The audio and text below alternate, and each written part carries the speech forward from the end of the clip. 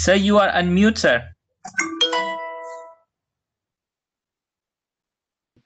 Sorry, my apologies.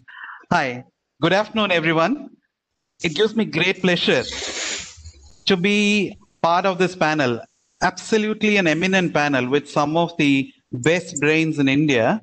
And we are going to talk about one of the hottest topics, which is Industrial Revolution 4.0 and its impact on skill development, right? And what better topic? And this is being talked about so much. And then I'm going to spend 2 minutes, before we have a formal welcome for our participants, the eminent panel.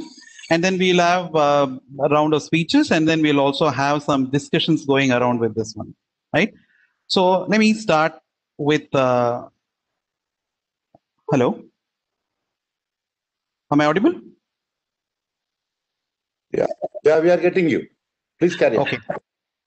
Right. So when people talk about Industry 4.0, and while we are talking about Industry 4.0, obviously the question comes as to what is Industry 1, 2, 3.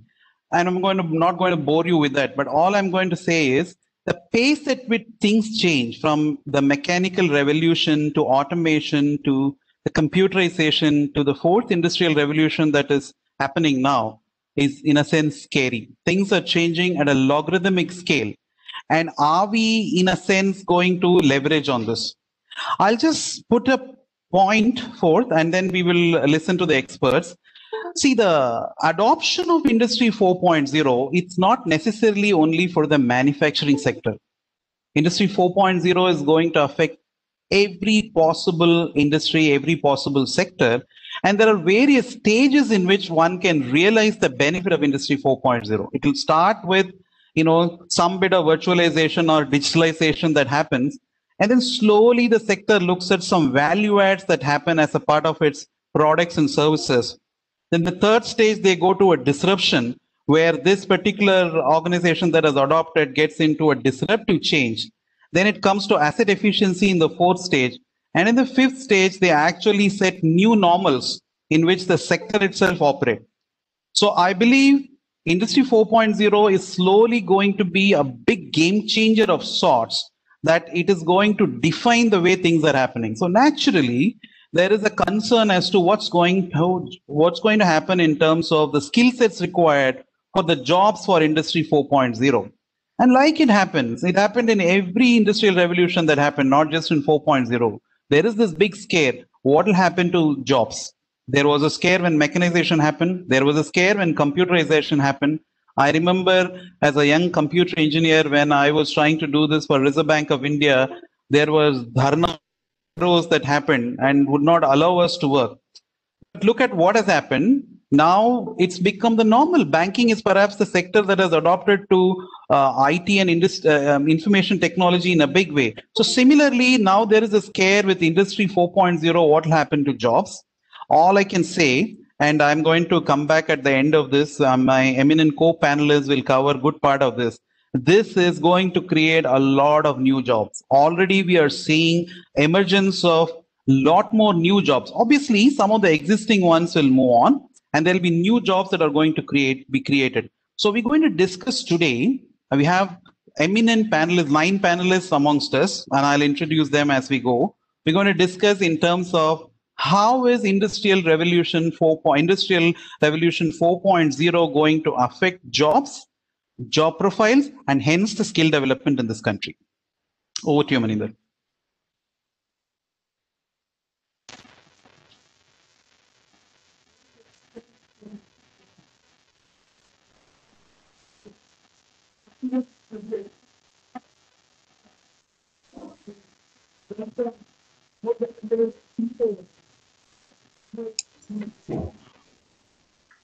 Maninder, sir, your voice is not clear, sir.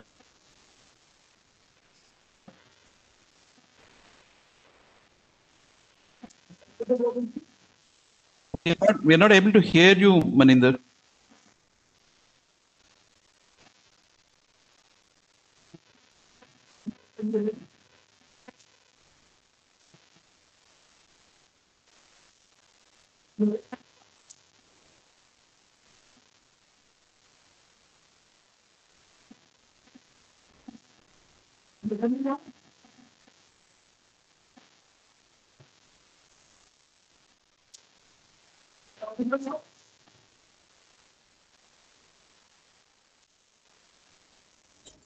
Sir, a little bit, but there is a lot of disturbances from your end, sir.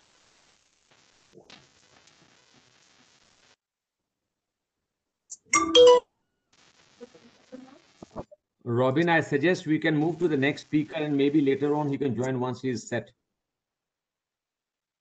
Thank you.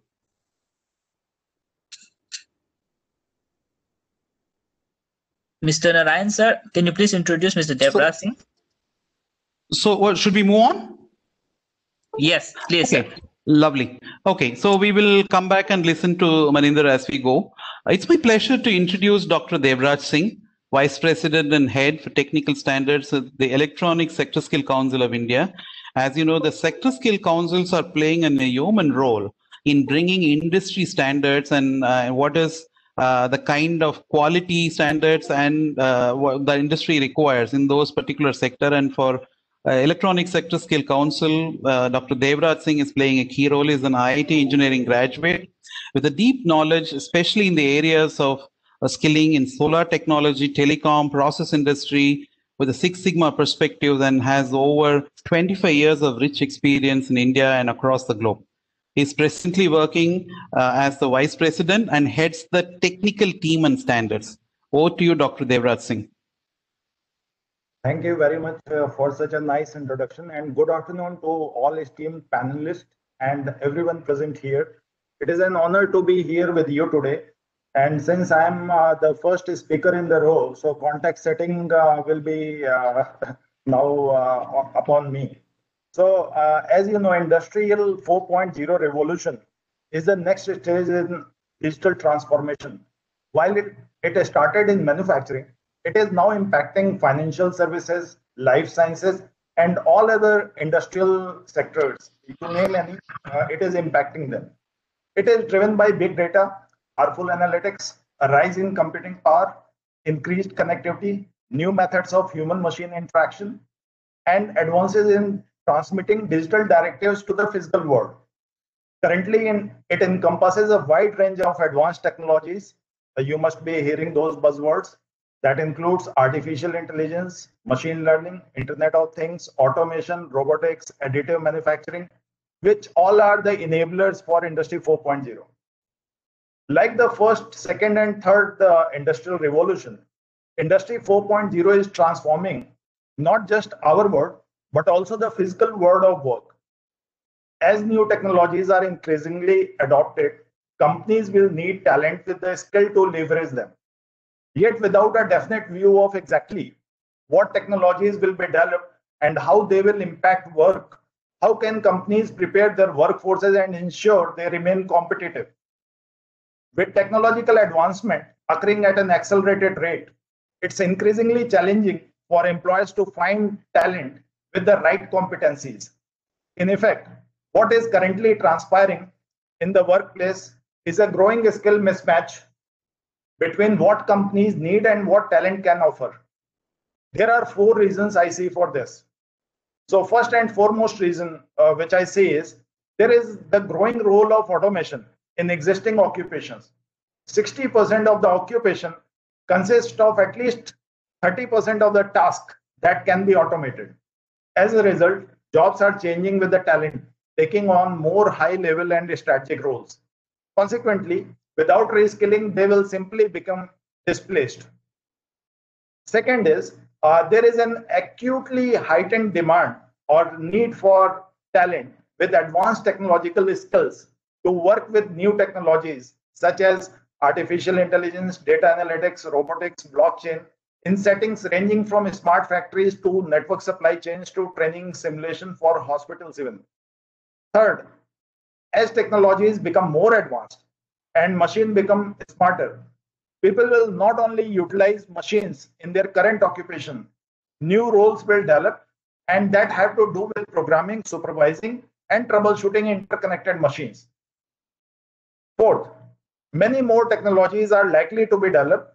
Again, we currently can't foresee which skills those technologies will entail. Nevertheless, by 2030-35, between 25 million and 50 million new tech jobs are expected to be created worldwide.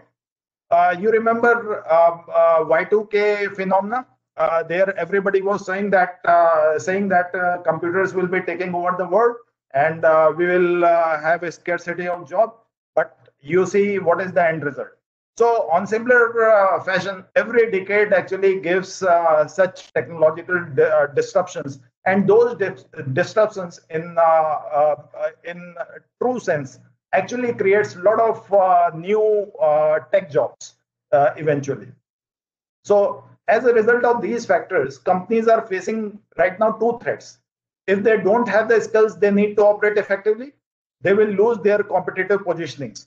In addition, if they can't reskill their current workforces, they will face the heavy financial burden of displaced workers. The answer to skill mismatch is to ensure workers have access to continued education throughout their careers in order to remain productive and innovative. Consequently, employers need to take responsibility for the reskilling of their own workforce to ensure they have access to exact industry-specific and occupational-specific competencies they need as Industry 4.0 progresses. Unfortunately, it is inevitable that some workers will be displaced. Nevertheless, this is also an area where external expertise can help organizations create effective strategies that benefit both the company and the workers. Ultimately, Industry 4.0 is already here, and it's impacting the world of work in ways few imagine. As we progress into this new phase, the impact will become more widespread until it is felt by every business across the world and India, in fact. For this reason, building a relationship with a skilling body like ESSEI, Electronic Sector Skill Council of India, in a timely manner is nothing short of a strategic decision that can define the future success. In this regard, ESSEI is already working with industry measures like Siemens, Schneider, Presto, SMC, ABB, to name few, etc., to come up with the skill-specific certificate, diploma, advanced diploma, and degree courses for the academia. Objective here is to facilitate and create job-ready resources and to integrate national skill qualification framework, that is umbrella framework for all skilling activities in India, and international specification within the undergraduate level of higher education in order to enhance employability of the graduates in meeting global workforce requirement. So idea here is, since we are sitting at a demographic dividend stage where 60% of our population is less than 30 years of age, we can definitely we should definitely be meeting the global workforce requirement by producing a lot of skilled manpower in every regard. Thank you. Thank you, Dr. Devraj Singh. You made some really important points. The issue starts with the skills mismatch. You know, when things change, we don't realize that things are changing, and that's exactly what is happening with Industry 4.0 slowly creeping in. There are a lot of jobs that require newer skills because there are newer expectations in the market. And as you rightly said, the mismatch in skills can only be bridged if there is continuous skilling initiative. It's not just that skilling happens only when at the entry level, that there should be continuous skilling that needs to happen, and you very rightly pointed out. The other thing that you talked about is, in my view, very relevant. I just want to highlight that, which is about the standards, quality standards and skilling certificates, particularly that has global recognition. In your sector particularly, sir, as you know, many of our youngsters might be working abroad, not just in India. So you can't emphasize more the reason why we should have global standards. And you very rightly pointed out, and with a young population, India is going to be soon a workforce for the world. So thank you so much for sharing your thoughts. So it's my pleasure now to turn to my good friend, Dr. Sindhya Chintala. Dr. Chintala has her doctorate in a very unique area, cognitive process of how mind absorbs information. And it's not a surprise that she is a foremost expert in the assessment process with the Sector Skill Council, a vice president at NASSCOM, and also executive director of the IT-enabled services Sector Skill Council. Dr. Sindhya Chintala has a rich background in international and national education management. Her role at NASSCOM includes the NASSCOM's education initiatives, development of industry standards to facilitate a quality talent pool, liaison between industry, academia, and government, and making India the preferred global destination. And what NASSCOM does is certifies the great work that Dr. Sandhya Chintala and her team is doing. Over to you, Doctor. Thank you, Narayan. Could you kindly let me share content? Somebody Sure. on the other side. Yeah, please.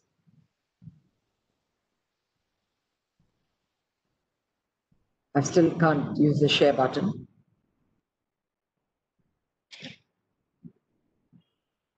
Hello. Yes.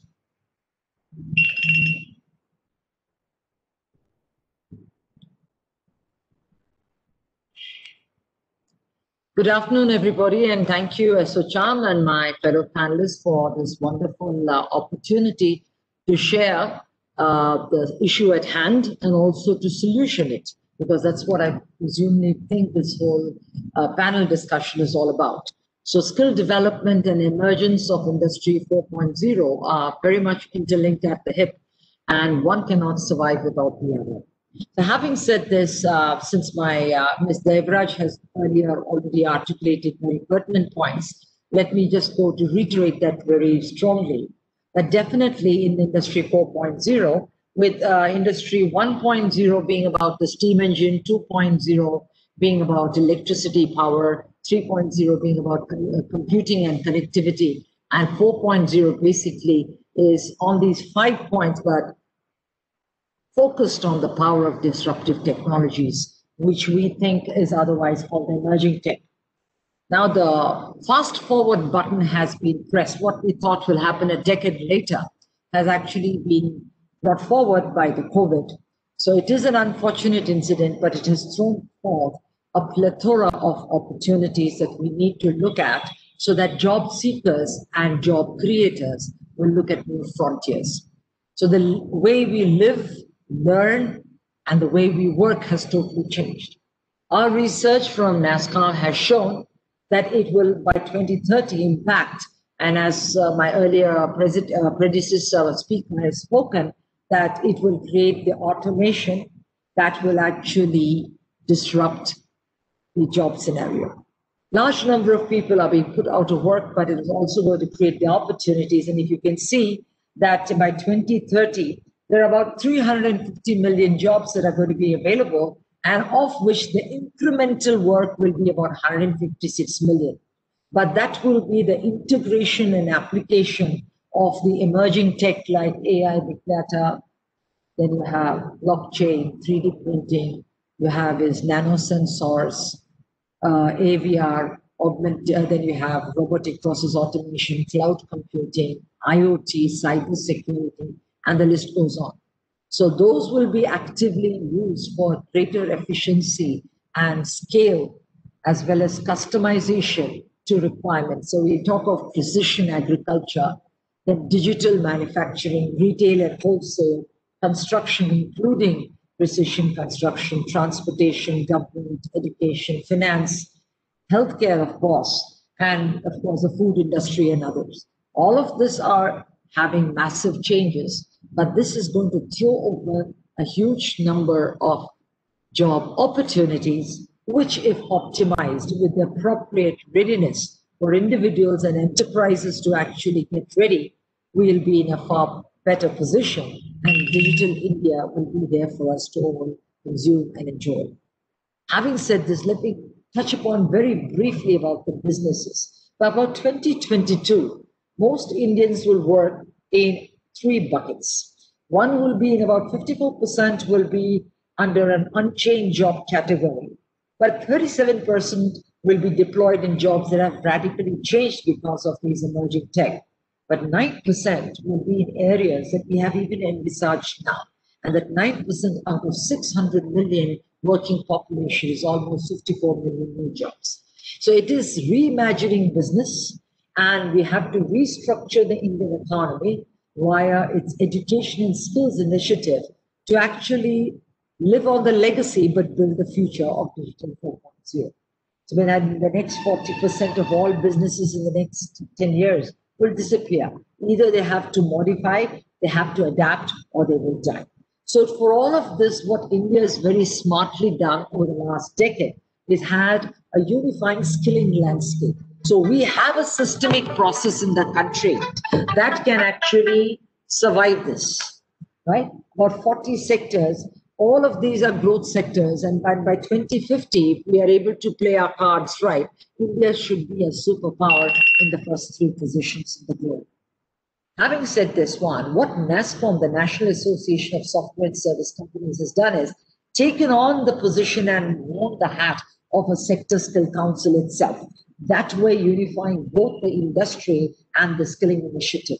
Identified itself. So I mean, here now in the solution piece, identifying itself into 5 sectors where ITS, business process management, engineering R&D, software and product development, and future skills are key.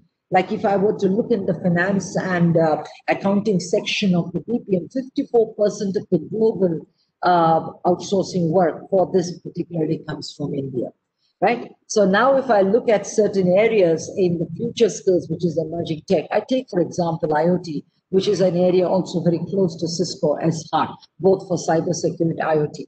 They were actually working with us and they have built the occupation of IoT, identified the job families. They have actually built out the whole career map, which shows that these are the 32 new jobs, identified the key ones across the various tracks, and then built these standards as a part of the talent agenda, because Sector Skill Council is the job standard setting body and the competency assessment and certification body under the government of India. So we build the standards, we develop faculty to enable these standards to integrate into the university system, which is the supply side, but it also addresses both formal and non-formal. And we build an industry academia connect with major companies, and NASSCOM per se has about 92% of the industry represented with about $250 billion at its peak and poised with about 90% of the human human resource represented, and by about 2030 and 2035 onwards, specifically it's supposed to be about $350 billion. But that will happen only if we play our act right. We need to have a larger outreach where every individual at every level, blue collar, white collar, and the leadership level, all will get enabled with an awareness and the ability to apply and appreciate and encourage job creators to actually bridge the digital divide. So what we have done at our end to solution this is about 2018, we launched what is called the Future Skills Platform. It was inaugurated by the Prime Minister, Mr. Modi, who then envisaged that this is a need of the hour. Because one thing that we have learned is before we talk to the world, we have to enable it ourselves. So the 4 million human resource direct employees of NASSCOM members and 20 million others who are indirectly impacted because of the technology that we portray, all have been upskilled. Almost 75% of them have been upskilled. So having put our house in order, we now say, what's going the future be? The future will be to enable urban, rural, every human being at every economic level, whether they are government officers, the bureaucracy, etc., everyone to be enabled to understand what this is all about. So having said this, we've really clearly articulated that what the country needs is just not a combination just of jobs, but an ability to understand the technical components, build competencies, not knowledge or a practical ability, but to put these two together, to apply it so that we can actually have a larger nation of startups. We have basically a third in the world after US, then China, and we. We have about almost 4,000 startups that we have to our credit, but it is not the end. We need a lot more to be able to generate the economy, which will actually be of power to and work. But professional skills too, like problem solving, design thinking, negotiations, program management, digitization, all of this is also a plethora of skills that need to be brought into play. So what the Future Skills Platform now does is we have said, okay, we've done it for our industry. We reached out through academia, and one of the great academia players that have helped us in this process has been Cisco, Two-Thirds, Netacad, which Murugan will speak to much later. But what we did was join the dots. So having joined the dots, we are able to actually now bring forth a new platform, which is called the Future Skills Prime. This is in collaboration with the Ministry of IT, which is our line ministry, and in consultation with the Ministry of Skills, MHRD, as well as UGC, AICT, DGT, etc. Everybody can coalesce. This is an aggregator platform where content players globally are able to offer foundation program, bridge programs, and deep skilling programs, which are NOS-enabled or NOS-aligned, on this platform to an outreach population of at least 40 million people in the next 2-3 years. And hopefully the conversion at least will be about 4.5 lakh people will get certified, which means 4.5 lakh people will be available to actually work for this nation, to build this nation into a digital economy and be called the greatest human resource talent hub for the world. That has been Mr. Modi's dream. So has it been ours. And our President NASCOM say, just like Israel is known for being the talent hub, India can be known to be, Israel is being known to be the startup hub. India should be the talent hub for the world. There's never been a time of greater promise or greater peril. Because today, with this sort of digitization and the COVID that has come to be, it's not going to move away. This industry body has ascertained that even post-COVID, the new normal is there to be, which means almost 75 to 80% of the workforce will work from home. This leads to a new opportunity where individuals who are properly skilled and certified on transnational standards, which is what this IT industry is all about, will now have work in the gig economy or the hustle economy, where in which there is no particular loyalty to a company, but you may probably be working for, say, a company like Intel in the US, and you would have a job here in Coimbatore, as well as you might also have some part of your work as an entrepreneur. So you will actually be doing project-based work, problem solving. So it's your skills that will define you. It's your competency that will be certificate that you can do. India needs to actually come together, and associations like ASSOCHAM, NASCOM, CI, FICCI come together, because it's not the big fish which eats a small fish. It is the fast fish which eats a slow fish. The ability to innovate and the speed at which we will do it will determine the winners. So together we feel, let's build Digital India, and Industry 4.0 will not be far off. Thank you so much for your time. I'm open to questions as we have the time to actually make this happen. Thank you. Thank you, Doctor. Thank you so much. As always,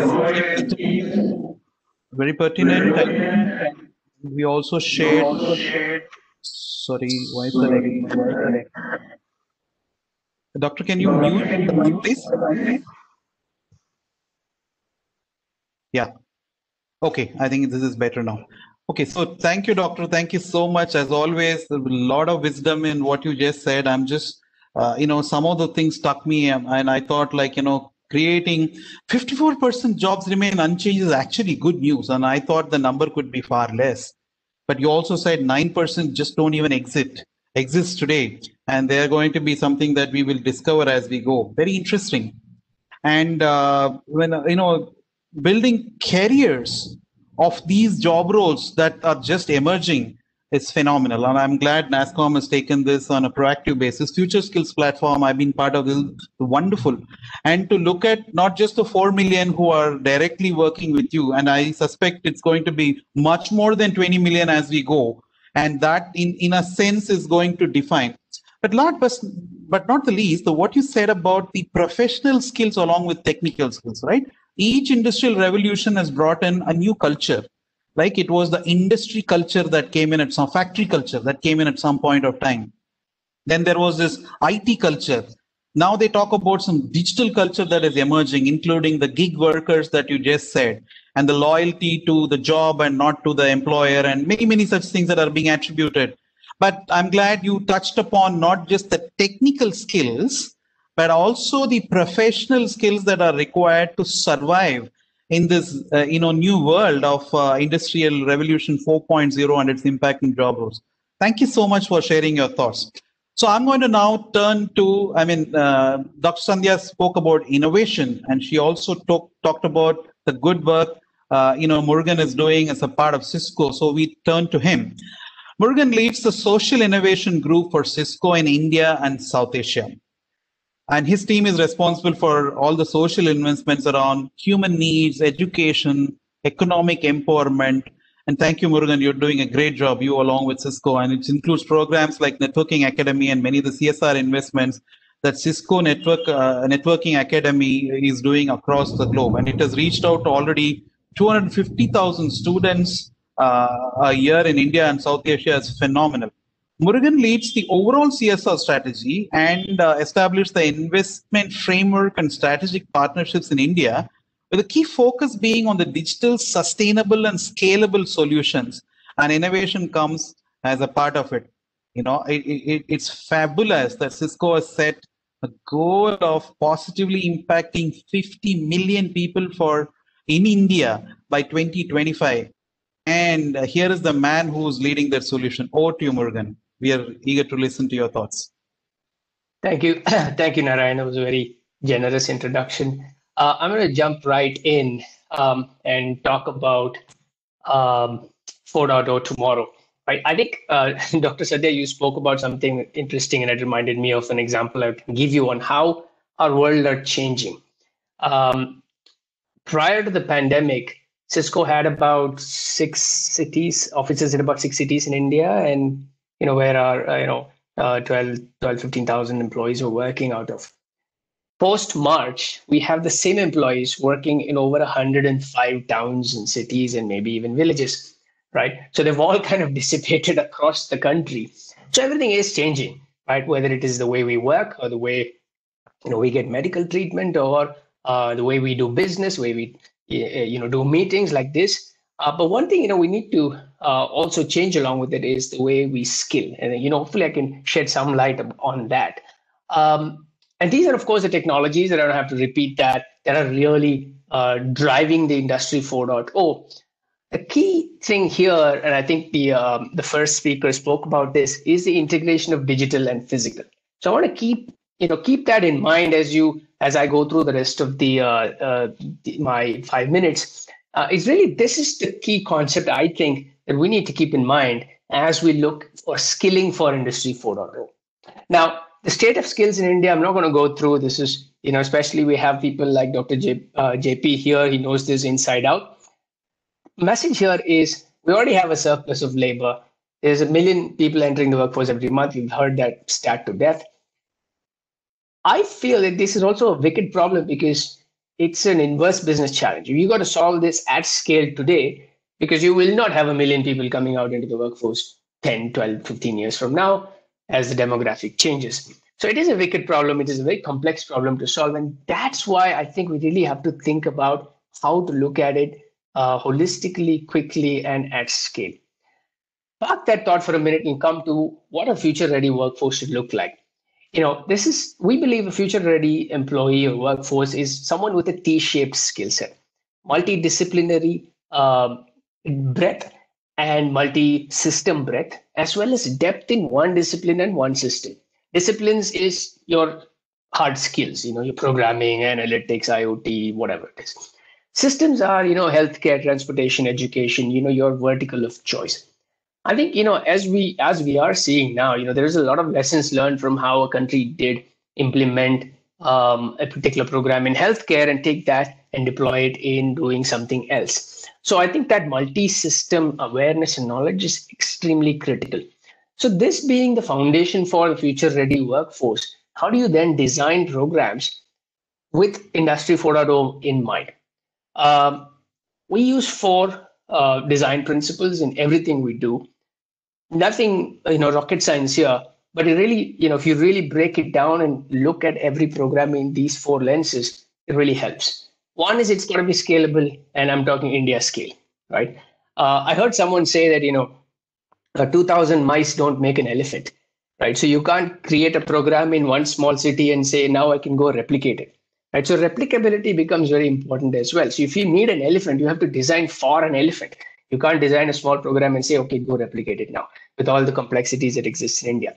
So scalability at India scale, replicability with all the complexities that is there in India, sustainable by virtue of being embedded in a government program, we have Dr. JP. We work with him on with all the ITI systems in the country, and finally the strong government connect. So if we really need to think about skilling for Industry 4.0 holistically, we believe these are the 4 tenets of any program that will make it successful, fast, and scalable. Right. So let's look at a couple of examples from our side. Before that, I found this quote, which I found is interesting. While this technology is like what you call godlike technology, the institutions that we have to work with, whether it is a ministry or the education institution or the government bodies, the agencies, the private universities, whatever it is, they still haven't changed. The way we operate still is, and this is not a quote on India, by the way, right? This is a quote on the Western world. And at the end of the day, the final beneficiary that we have to keep in mind is still dealing with the same emotion that the person was dealing with 120, 200, 300 years ago. So this is really something, if you're really working in the social sector, in the impact sector, we got to keep this in mind. Just because there is amazing technology doesn't mean it'll instantly be a huge success in any other sector. So with that in mind, I'll give you a couple of examples of what we've done. Maybe this triggers some ideas. We did a cybersecurity learnathon, just 15 days. Right. Again, think about a digital plus a physical construct. We just didn't put it out on the internet and say, okay, go do the learnathon. It's a MOOC. We all know MOOCs have a ridiculously low participation rate and an even lower completion rate. Right. Now, when you take the concept of a MOOC, put a gamification around it, then work with the existing systems in the physical world, colleges, institutions, your numbers dramatically change. In 15 days, we saw a conversion ratio of 75% between registration and participation, which is mind-blowing, right? And we also, by the way, if you do some things like this, the gender ratio also is significantly higher than what you normally get in any tech programs, right? That's one example. The other example is, again, what we work with the DGT is we've established the Future Right Skills Consortium with Accenture, Cisco, and now JP Morgan joining as well, and along with Quest Alliance and a few other entities in the skilling ecosystem. Look at, again, 250 plus hours of gamified content, aligning it with the employability skills curriculum that the ITIs run. Do a blended model, make it available on Bharat Skills portal, but also make it part of the curriculum in the ITIs. Again, do the digital physical mix. And within a few months, we're reaching 100,000 plus ITI students with best in the world content around life skills, employability skills, communication skills, back to the important skills that Dr. Sandhya spoke about. Again, this won the AVPN, the Asia Venture Philanthropy Network Award for a collaborative philanthropy. So I think this is something, that it's a model that we can take forward for how we think about skilling as well. And finally, one quick kind of adjacent example, but may trigger some ideas. This is how it used to be. Someone wrote a book, someone bought the book, and the teacher read it to the students. In this case, I think it's Rohan who wrote this book in English. Now, what Pratham Books did with Cisco's help and putting in a digital platform is today, Rohan's book can be translated by Poonam in Hindi, by Jui in Marathi, by Sheila in Tamil, and so on. It has been translated to over 50 languages within a matter of days, each with localized infographics and content and other things. Someone put it up on YouTube. And before you know it, within 2-3 weeks, this book is reaching tens of thousands of students. Can we think about skilling with this angle, especially in India, where localization, vernacular is so important? So we've taken some of the elements for the NetAcad program itself. The program has grown 500% in the last 3 years. We reach about 1,000 students a day in the last 90 days. And it's largely because of our partnership with institutions like NASSCOM, like DGT, like many other state governments. We have government partnership with AP, Telangana, Haryana, Madhya Pradesh, Gujarat, Tamil Nadu. And that idea of taking a digital combination, blended learning model, work with the existing physical institutions, and eventually have the final goal of that student in mind really works for us. And we're on track to reach 500,000 students in this calendar year alone. So that's kind of a brief on what we have been able to do, taking those design tenets into practice in our own program. I just want to leave you with 3 things. I think we got to build it for India. Atmanirbhar is not just a tagline. It's a nice tagline for political purposes, but again, it really is true. You have to localize. You have to take the digital infrastructure of India into mind when you're thinking of skilling programs for that. We have to collaborate. There is no selfishness. There is no brand in skilling. It has to be open. All courses have to be available on open platforms, integratable into anything else. It doesn't matter. So if you look at NetAcad content, only 3 out of the 35 courses are Cisco related. We have courses on programming and various other things. It's just purely in terms of how to skill the next generation. And finally, we are deluding ourselves if one company thinks we can change or skill for Industry 4.0. We have to work with the government in a systemic manner, and that's the only way to do that scale and in a quick time. Back to you, Narayan. Thank you, Murugan. That was really wonderful. And, some of the things that I thought it's worth highlighting is the most often talked about the T-shaped skilling, like, some of many skills, but at the same time have deep in one of them. But what I really liked was, the 4 tenets that you had: scalable, sustainable, replicable, and most importantly, the government connect. And you also touched upon later as to how skilling is something that, everybody needs to contribute, and nobody can really think that they can do especially in the digital world, and the magnitude of skilling that is required. But I also like, and it's worth highlighting again, E.O. Wilson's quote, where, I thought that was about India. When you said it's global scale, then maybe, that's one, the industrial 4.0 revolution kind of has a common platform for many things across the world: the Paleolithic, emotions, medieval institutions, and godlike technology that's now available for everybody. Very well put. But I thought the highlight of what you said, which I like to take forward, is how the whole concept of online digital cannot be effective unless it is put to use along with the brick and mortar concept. So, like you said, the MOOCs plus gamification plus the existing format that is available did the trick for you. And thanks for sharing all those things. Thanks also for sharing how, as an example, you took on localization and how digital technologies, in this case, the translation, help. Thank you so much for sharing your thoughts, Murugan. And I'm going to now turn to Mr. Manoj Balachandran, our next speaker. So Manoj Balachandran is the head of CSR function of another, IT great, IBM India, and he's IBM, and he's head of the CSR function for IBM India and South Asia.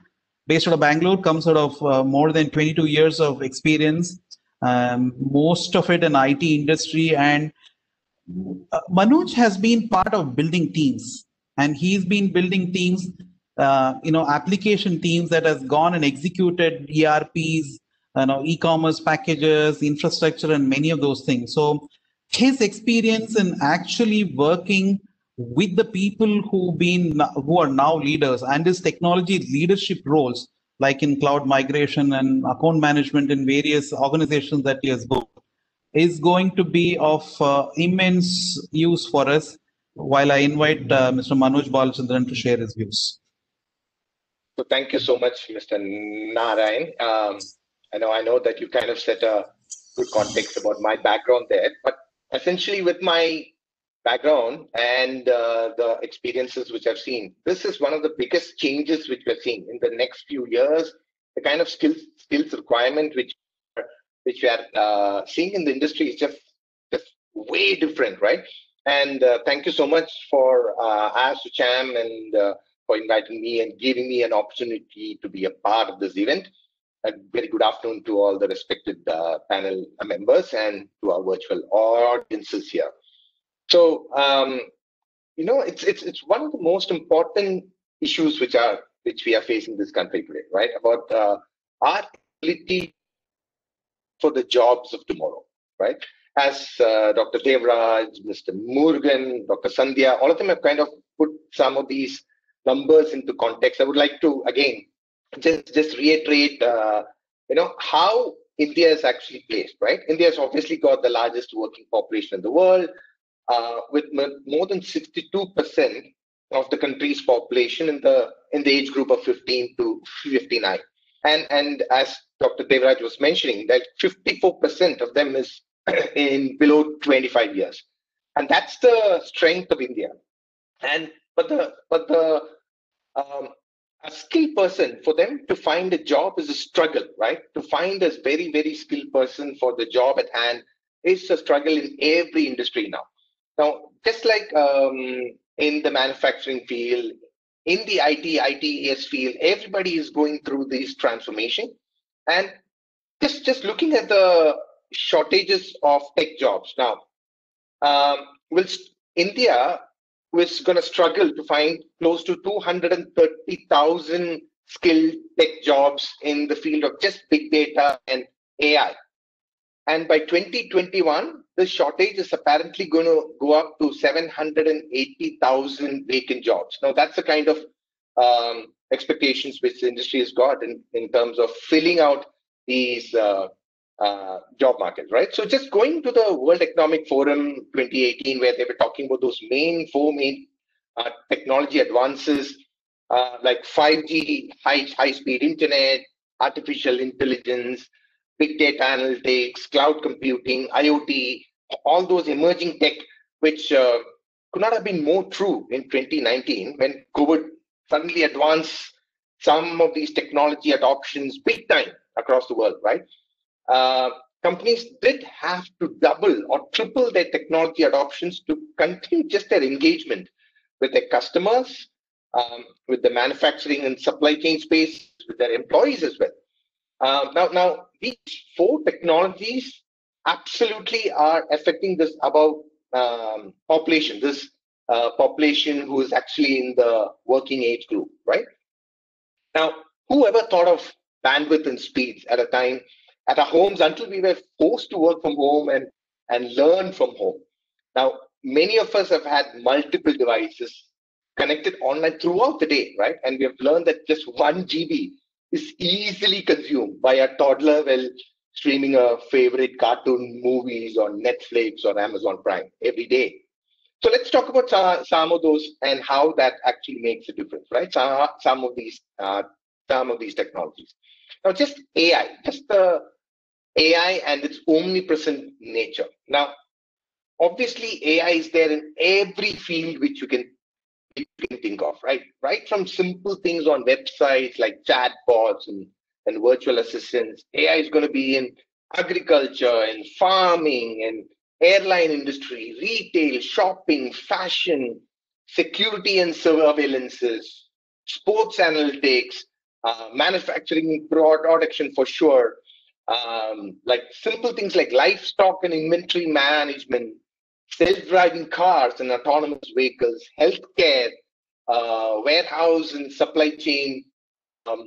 Even these smartphones which we are walking around is all just AI powered. You're walking around with AI every day. You're doing online shopping every day, right? And these are stuff which are the youth of today need to understand that AI is omnipresent. It is absolutely there everywhere.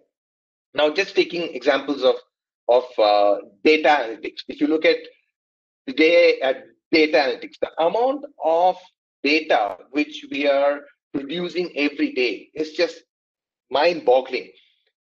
It is estimated that we actually create 2.5 quintillion bytes of data every day. That's 18 zeros in a quintillion, right? That 1 hexabyte is 1 quintillion bytes. So 2.5 hexabytes of data, which is actually produced every day, that's likely to go up to 463 hexabytes by 2025. That's the amount of data which we are actually creating. Just Instagram alone, I think we are uploading close to 95 million photographs and videos every day on Instagram. And now let's look at just IoT, right? Internet of Things. Now, you're surrounded by devices which are interconnected.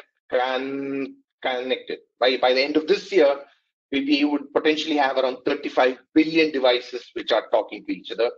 By end of 2021, the 35 billion is going to go up to 50 billion. Just the market alone, is going to go from 248 billion estimated to go up to 1,560 billion by 2025. Just the IoT market. And then there is the market of cloud. Obviously, there is the private cloud, the public cloud, the hybrid cloud.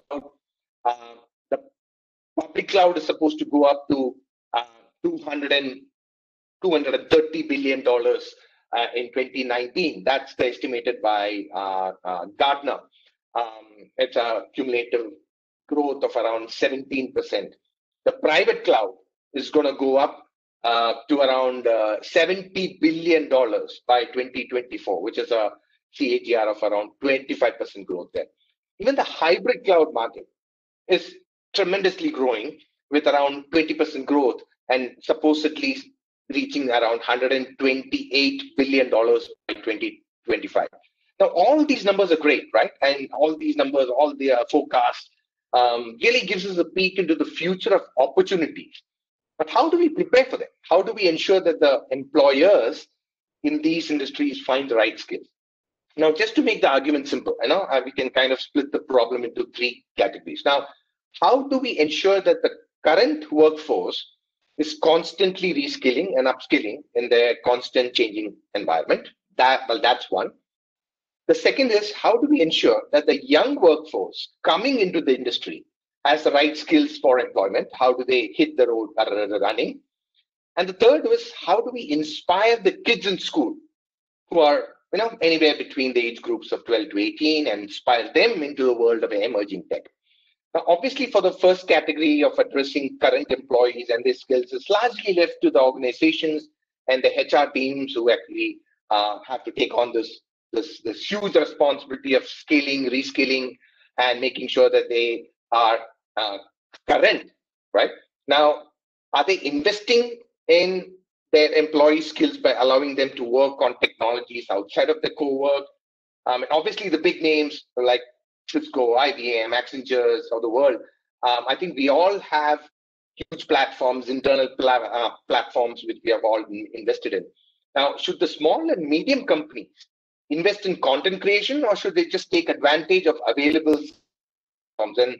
And I think I would definitely concur with what Mr. Morgan mentioned about having strategic partnerships where we can actually offer some of these platforms, just like Cisco has got their platforms, their skilling platforms. IBM has also got their skilling platforms. We have multiple platforms called Open Tech and Skills Build, which are being made available for other partners to actually use it. Now, and also can the government make it lucrative for private players to share their internal learning platforms, right, for others to take advantage of? So those are things which we should possibly consider. The second category of those young workforce who's coming into the industry, right, and not having the right employable skills is obviously an age-old problem, and it's a factor of many, many things. Now, are they taught the right subjects in classes? Is the curriculum keeping track with the changing times in the institutions, right? Are the teachers who are training them getting trained and keeping up with the changing curriculum? Now, do the students get enough industry exposure to give them a trailer of what to expect when they enter the working market, right? Now, can the government incentivize corporates to take on internships? Because once you have these students coming into corporates and having them an exposure, giving them an exposure to this is what the corporate expects out of you. These are the skills which are required. I think they will be much, much better employable once they actually come in, right? And especially with the government's new OSP regulation being taken away, with some of these work from home and work from anywhere policies getting a lot more industry friendly, how can corporates actually welcome, again, these internships will become virtual internships at much larger scale, right? And the most important thing is also creating a mentor coaching model. Is it possible for the industry to sign up to be mentors and coaches for these young learners from the colleges before they actually hit the job market? Now, the last bucket of which we're talking about are kids who are still in school, right? Now, how can we motivate them to look beyond TV, mobile, social media, the online shopping, which they're really, really engaged in, and give them insights into how these mediums actually work, right? What goes into providing these experiences, and how can they be creative in their own space? I mean, for example, the government's ATL programs are a great way to instill a sense of creativity and innovation in kids. Now, does it have the ability to get into mainstream curriculum, right? Our national education policy did give a big emphasis on more practical education than theoretical inputs. And it also places a huge emphasis on building teachers' capacity, right? The teachers' capacity building on emerging technologies is most vital because they are the influencers for our future generation. And also, one way to fund these programs is by creating central programs with implementing NGOs and knowledge partners, and make it easy and transparent for corporates to actually spend their 2% CSR funding. So these are some of my thoughts which I actually had in this particular space, and I really want to thank ASSOCHAM and the panel for giving me an opportunity to present my thoughts, and really dreaming of a time when we would become the skills capital of the world. Over to you, Mr. Narayan. Thank you so much, Manoj. Thank you so much. You did give a plethora of inputs, I should say, and you touched upon various aspects of things. Very, very rich in terms of what you said. So I'm not going to repeat all of them, but I was fascinated by the digital everywhere, the ubiquitousness of how it almost looked like it was an invasion by digital technologies into every sector, every job role, everything that you can do.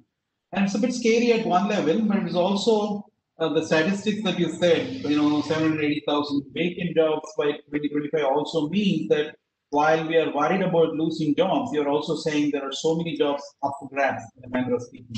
But I just want to highlight the few things that you said. You gave examples of AI, IoT, cloud, and also across the value chain, the mobilization, training, reskilling. But you emphasized on strategic partnership, which Murugan also rightly said. How should we come together and do this? So how should the philanthropy extend beyond the organizations? And it could be content and platform. For all you know, it could extend to faculty, assessment, various parts of it that could seamlessly be collaborated. And also you touched upon how government should make it lucrative. And Dr. JP is listening very intently, so I'm sure he will note that how government can step in and make it lucrative for private sector. That's a part of his role also, to make sure that the private sector's participation is expanded and widened, in a manner of speaking. And you also talked about corporates' responsibility, which is a fantastic point. I'm also taking it away in terms of how can the corporates reach out to be mentors, providing the kind of internships that is required. Touched upon Atal Tinkering Lab. And in fact, I'm happy to say I was a part of the NEP expert committee. One of the things that the NEP says is vocationalization from 6th grade onwards. I think it's a great step forward, not just to instill the fun of being part of a skill development, and also, that's a part of the regular curriculum. And so, it's not something that is a separate stream or anything like this. So the dignity of labor and other things is taken care of. Plus, it also gives that necessary impetus for people to be rightly skilled even when they come up for higher education. So thank you so much, Manoj. Thanks for sharing your thoughts. Now I'm going to move on to our next speaker, Venkatesh Sarvasiddhi. Venkatesh Sarvasiddhi is a senior head for digital skills and innovation with the National Skill Development Corporation. National Skill Development Corporation, as you know, is pioneering in the area of not just short-term skill development, but also promoting skill development, particularly private sector participation. So he has the digital skills innovation industry partnership and CSR engagements to build a policy and framework for skilling motion in India. Under his initiative, to empower youth, he leads the innovation practice engaging with the startup ecosystem, fostering growth by building scalable, sustainable technology skilling platforms, particularly for Pradhan Mantri Kaushal Vikas Yojana, which is the world's largest short-term skill development program. What's very interesting is also he is also the Chevening Gurukul Fellow of King's College London, which is not at all easy. So welcome, Venkatesh. Please share your thoughts. Thanks, Narayan, and I can see a lot of my colleagues and partners also on the call. So good to see Sandhya, then Murugan and Narayan. We also been, in fact, Manoj and we also recently partnered on certain interesting initiatives at IBM. So, many of you have already touched upon the requirement of the industry partnerships with the government and looking at that model. I would like to comment that, the PPP model is something that will really kick off well if we can leverage the partnerships and which can take us to the next level. So, especially in the COVID times, we have seen, and NSDC under the eSkill India initiative, we have partnered with 24 different firms, as big as maybe a Microsoft and Amazon to an IBM, to SMEs and micro SMEs, and including some interesting startups, which can enhance and create value, especially when physical lockdowns were happening. How do we drive that connect with the ecosystem? The advantage, we have at NSDC is the presence in almost every district of India. So we have more than 20,000 plus training centers, which cut across almost every district of India. You name a district and have the presence there. And also the kind of an reach we have, we felt that, strategic partnerships with organizations can take us to the next level of delivering them, not only the technology, but also bringing in expertise from various players. So that kind of a collaboration model really works. So I think it's not just about NSDC. In fact, most of the organizations across the world in a pandemic like this have realized that they have to be more interoperable as platforms, and they have to come together to solve the problem. So, I want to take some of the examples of some interesting partnerships we have driven in the last 6-7 months. For example, we worked with Khan Academy. The foundational mathematics course was missing in the ecosystem, and especially in the blue collar workforce, foundational mathematics is extremely important when they do their wage calculations to various aspects of financial needs. So with Khan Academy, we piloted a model of launching foundational mathematics course and made it a NOS, a National Occupation Standard. And that was one of the most interesting course we have created in this time frame. This is one such example, wherein Khan is coming from a content perspective. They understand the content very, very well, and we are now applying gamification of the content so that the completion rates are also better. So when Satya Nadella has announced an global opportunity of scaling 25 million people and Microsoft's commitment to do that, NSDC was the first organization in the world to actually partner with them and bring that program to India, under which they are training actually 1 lakh youth on MS Office and digital skills, which can empower them, help them in getting a job in this kind of a pandemic. The other thing is also about diversity.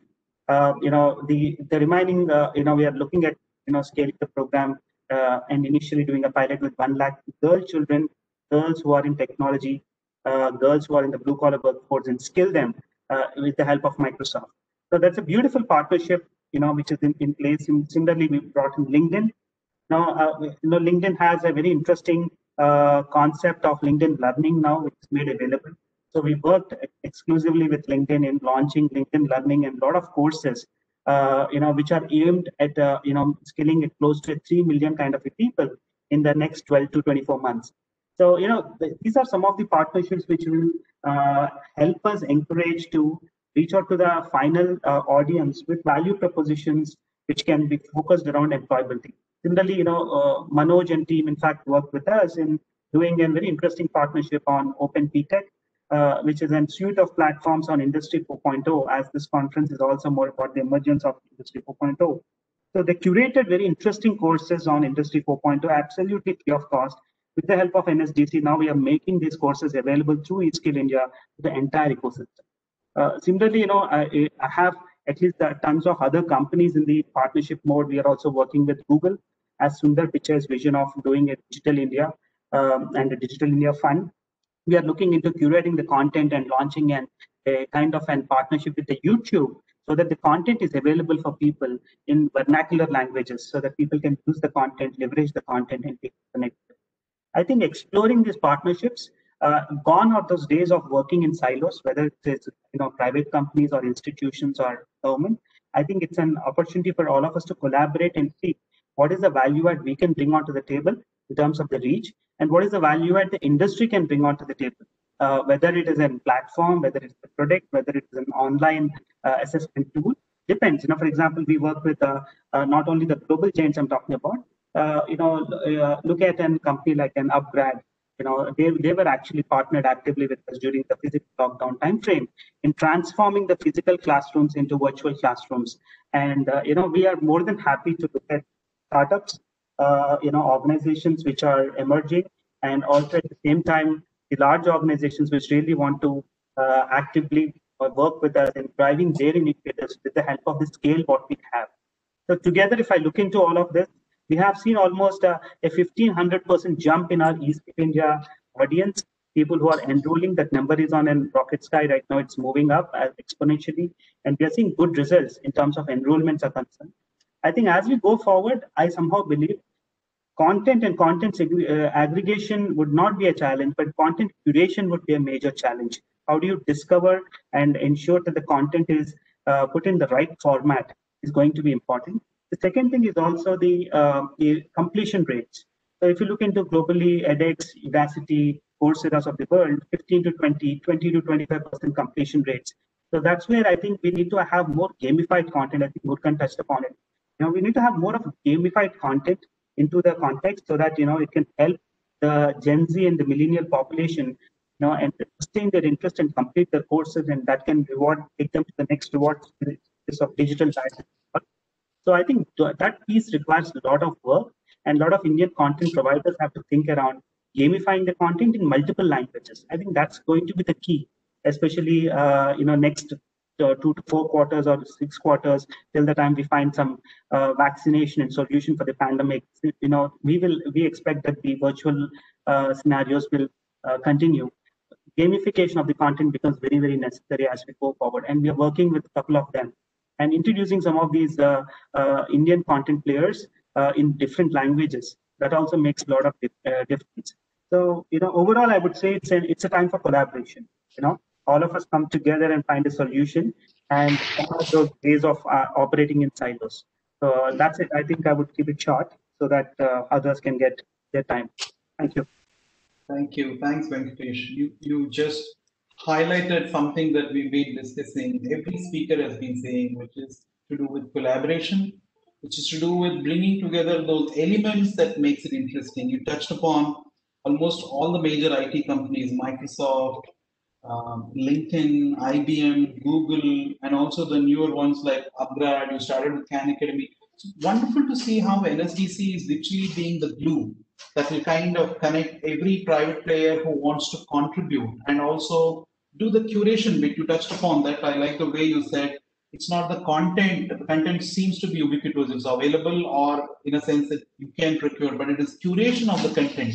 And you particularly touched upon gamification, which Murugan also mentioned in detail. So thank you so much for sharing your thoughts, taking the cue there in terms of how collaboration, bringing the private sector to play a meaningful role and deliver together is going to be important. Thanks for your thoughts. So I'm now going to move on to our next speaker, who's going to be Professor Dr. Bala. Just 1 second while I get this. Hello. Hello.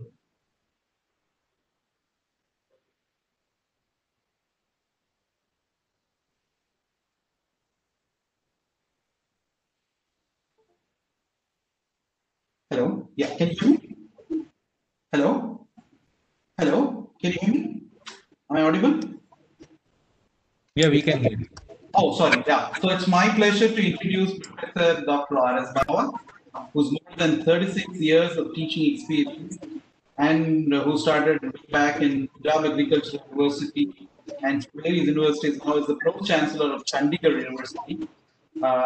He is a life member of the Indian Economic Association, Indian Econometric Society, Regional Science Association of India, Indian Science of Information Theory and Applications, Indian Society of Agricultural Economics, He's played a significant role in institution building and has also held many prominent positions, including being elected the president of the Indian Economic Association in the year 2001. So, Professor Bawa, it's a pleasure to have you amongst us. Please share your thoughts. Thank you very much. Thank you. So let me first of all appreciate ASSOCHAM, NSDC, IBM, and all those who have taken the initiative to organize this webinar, as we call it. Well, I think the topic is so important, but I wish that one of the 4 topics should have included role of universities. I have a very strong feeling Industry 4.0 cannot succeed unless universities contribute significantly to this. And role of universities have not been very significant in the first 2 industrial revolutions, but ever since the 3rd industrial revolution, we call it Industry 3.0, which people believe started in 1970, but in India, its impact was felt in the 90s, especially in the late 90s. And the famous saying started during that time. That famous saying, which has been repeated a number of times by my fellow speakers earlier, that what industry needs is not what is available. So many of the engineers, many of the graduates are not employable. So this term was coined during the period of Industry 3.0. Rightly so, because the universities were not impacted, the education was not impacted by industrial revolutions in the earlier stages.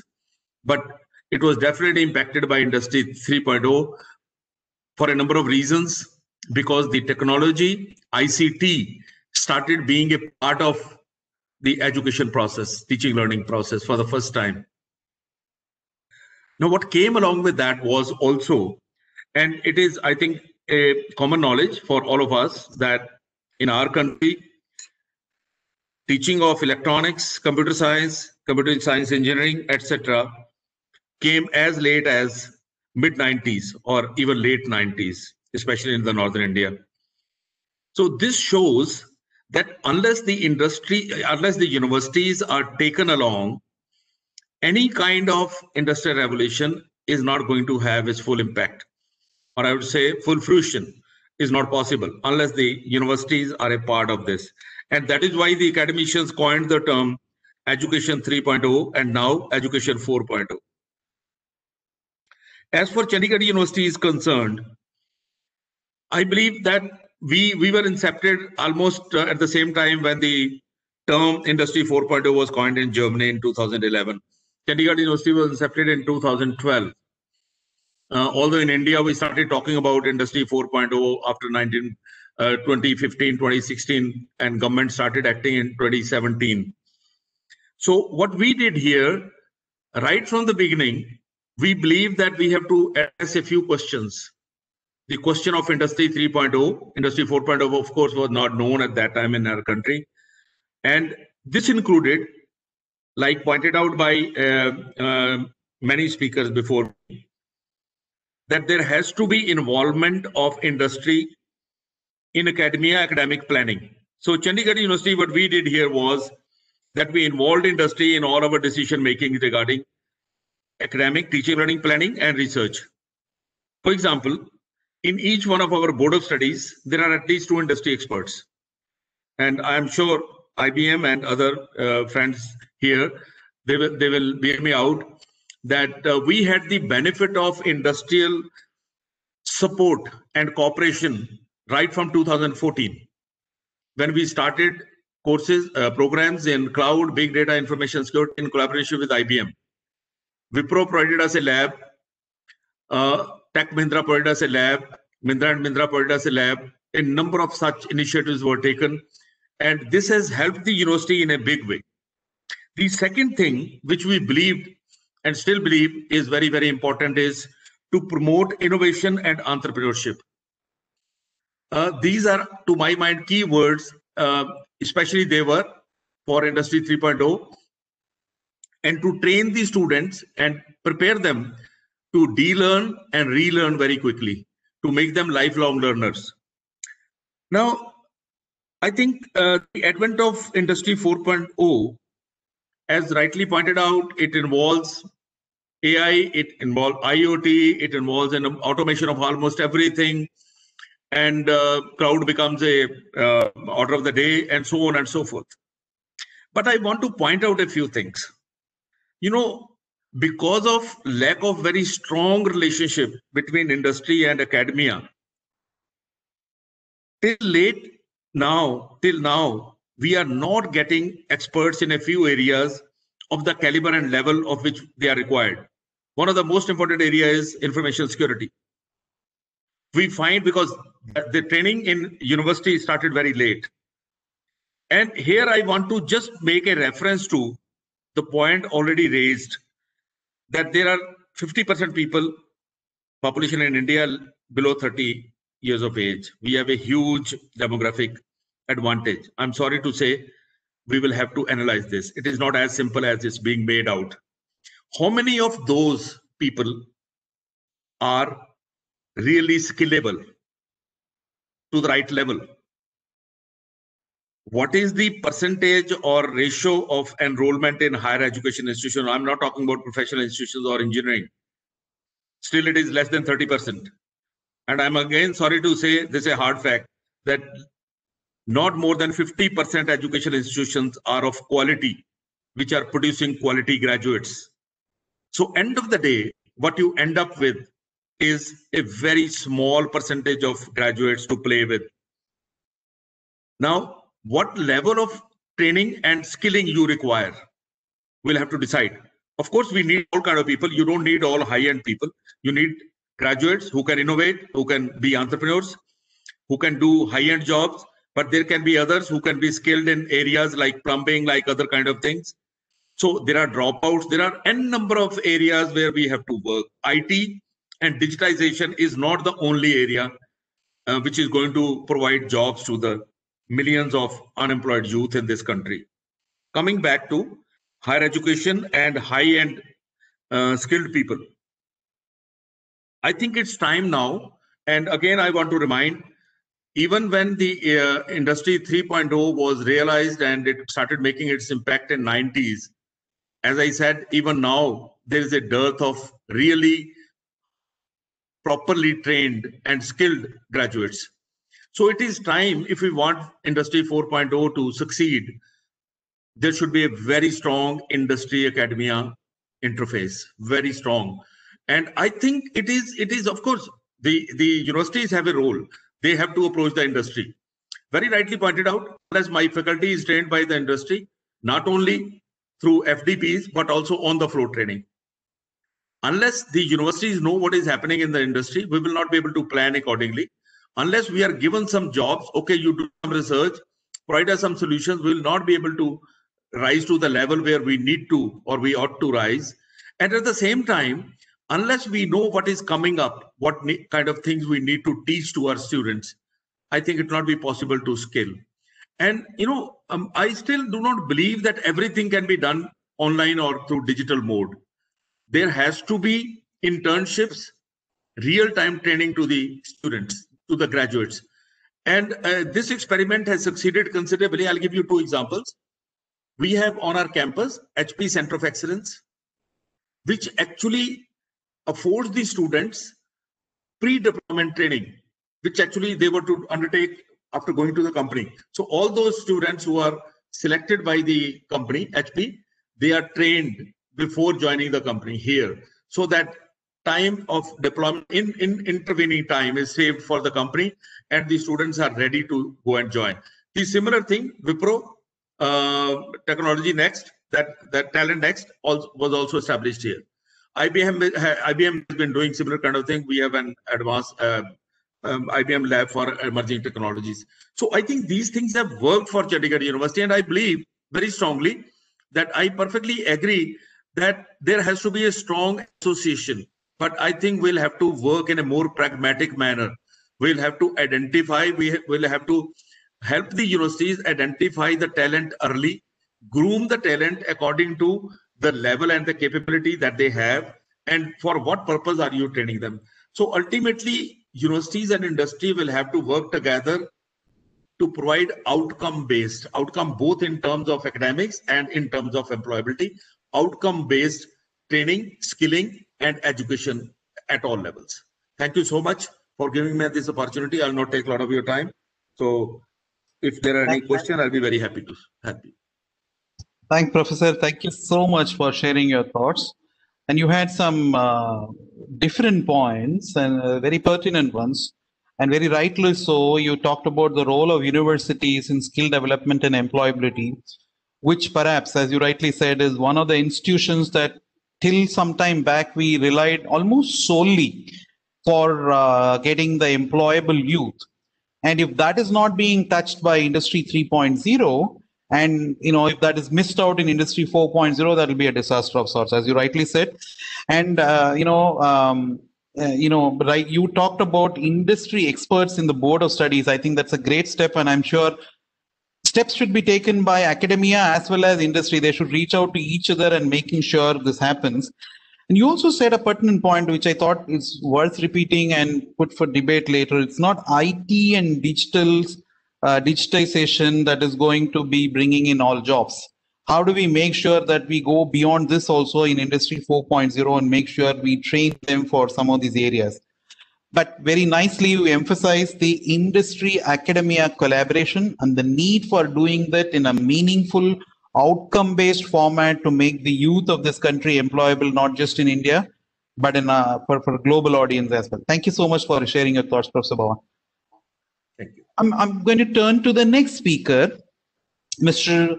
Hanuman Naik. Hanuman Naik is the Executive Director of Andhra Pradesh State Skill Development Corporation. APSSDC is a client of ours, KPMG and me. I had a great opportunity to work with APSSDC, and very easily one of those first state skill development missions that took its job really seriously. And you can see that the way there's almost a skilling revolution that has happened in the state of Andhra Pradesh, which, as you know, has a lot of rural and tribal and other population, the larger Andhra Pradesh earlier and now the Andhra Pradesh state. So Mr. Hanuman Naik has been playing a key role in this, a Bachelor of Engineering from Andhra University. He was the District Employment Officer, a Regional Employment Officer, a Deputy Chief of University Employment Bureau, and he was a Project Director at District Rural Development Agency, all giving him that kind of grounding in terms of understanding what is really required on the ground, which really reflects on the way APSSDC is able to collaborate with the right set of people and cause this, the big change that is happening in the skill space in AP. Over to you, sir. Please share your thoughts. Thank you, Narayan ji, and thank you, ASSOCHAM. And thank you, panel experts, Manoj ji, and Sandhya ma'am, and Professor Bava, and Venkatesh from NSDC. First of all, I would like to share that it's a glad moment for APSSDC that for the year 1920, the AP Skill Mission, that is APSSDC, has been awarded the best skill state by the ASSOCHAM. And it's an opportunity for me. Rather, I'm today. It's a pleasure me to be part of this webinar, because being a important, holding a key role in the APSSDC, the shares and thoughts of the all expertise people who have participated in this today's webinar will give me a lot of inputs to plan the skill programs in the Andhra Pradesh and to strengthen the skill ecosystem in Andhra Pradesh further. So, as all the speakers rightly pointed out, the India has been the advantage of democratic dividends, but these people have not been properly nurtured. It becomes a liability on the shoulder of the Indian society. So it's a fact that there are a lot of so many technologies are emerging. Industries are going for automation and adopting the fast-moving technologies. But given the background of our economy, that still the 70% of the people depend on the agriculture, and around 60-65% of the people live in rural areas. Is it that so easy to adapt this technology given the education system what we are following till now to this disruptive technologies or future technologies? Here there is a lot of challenges and a lot of responsibilities on the shoulders of the government, academia, industry, and the so-called this NGOs, everybody. Unless we all work together and join our hands to strengthen the skill ecosystem to meet this challenge or to mitigate the issues of this challenge, it's not that much easy. So here I would like to sharing the industry. What is the industry 4.0? What are the emerging technologies? All we have been discussing, and it is there everywhere we can find. But if the government moves in a right direction, properly associating with the industry and the academias and the corporates, how the changes in the system and changes in the skill ecosystem comes, I would like to share one or two things. We can proudly say that after taking the oath of the present CM as a Chief Minister, Sri Jagan Mohan Reddy ji, he totally changed the direction of the skilling process in the Andhra Pradesh. Earlier, we used to give more on the standard skills. We are not bothered about the new revolutionary skills or the skills as per the industry requirement. So, as per the direction of the Honorable CM, our total thought process has been changed, and now to strengthen the skill ecosystem, the Honorable CM directed the ASSOCHAM to establish exclusive dedicated skill colleges across each parliamentary constituency, where we are going to associate with the industry partners, academia, and international organizations for certification assessments, so that our AP people are equipped with the global technologies, and they can grab the opportunities not only at pan-India level, but across the country also, across the globe also. Earlier, it is glad that the NSDC Venkatesh has mentioned. NSDC has been associating with a lot of the industry partners for imparting the skills in future technologies. The APSD is also rightly moving in that direction, and we have been associated with the IBM, Google, Facebook. With the support of the Facebook, we were able to train the rural women in digital technology, especially in entrepreneurship development activities. And through this goal program, we were able to nurture almost 5,000 to 10,000 tribal rural women to enhance their digital literacy capabilities and to enhance their market for their rural products. So some of the major corporates or associations or industries where we APSDC has undergone association with the like IBM, Bosch, Hitachi, Google, and whatever the earlier speaker mentioned, the Schneider and the Siemens and the Dassault. So I can proudly say today is that we have established 40 Siemens centers where the advanced technologies are available and that are being imparted to the engineering third year, final year graduates, so that the moment they come out of their graduation, they are ready to be absorbed by the industry. In the same way, we have established 70 Dassault systems where the 3D simulation technology is being taught to the civil engineering and mechanical engineering candidates, especially in the field of manufacturing and civil aviation. Like that, we have established for 100 CM skill of Center of Excellences, where we have associated with the Google IT, we have associated with the